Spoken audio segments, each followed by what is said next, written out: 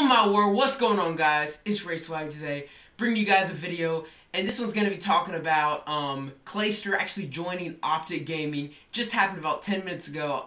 OpTic Gaming's official Twitter announced that Nadeshot, Ricky, and Clayster will all be on OpTic for the next 2014 season. Oh, hey Sherman, what's going on, dude? Oh, alright. Whoa, okay, alright, he wanted off. Anyway, so yeah, Clayster will be going on OpTic Gaming. They did not mention anything about Scump, so it's gonna be interesting to see.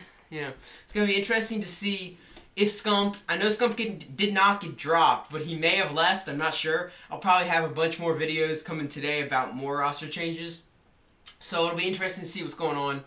But Nadeshot's on OpTic, Ricky's on OpTic, and Clayster is now on OpTic, which is going to be really interesting. So yeah, that's what's going on, and I'll see you guys in my next video. Ray Swag out.